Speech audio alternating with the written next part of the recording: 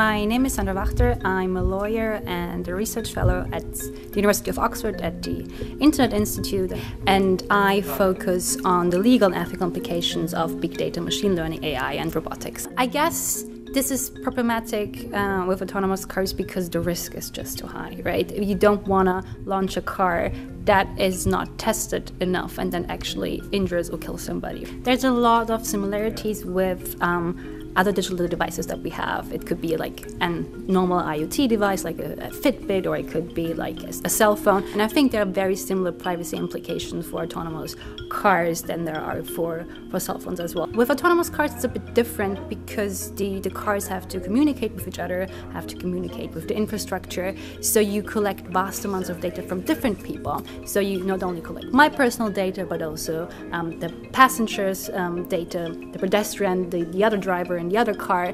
So we all share that personal data all of a sudden, and it's very unclear how we should manage that and who should have rights over that data, because we all share it now. And I think that's something that is unique as opposed to traditional technologies. And I think the other thing is that usually you don't share your digital devices with other people. So it's mostly your own data that you can manage with consent, and you know what's going to happen to that, and you can request access.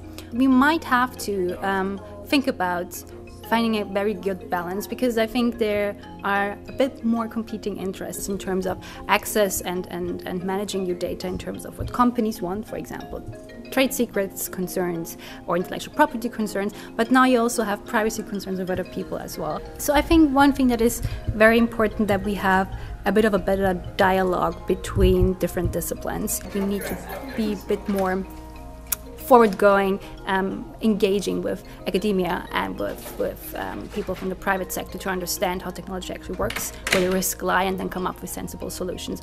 And if we find novel risks, that we might need to tweak there. So I think we need to figure out where the actual risks lie and see if we actually have emerging problems, and then move forward with that.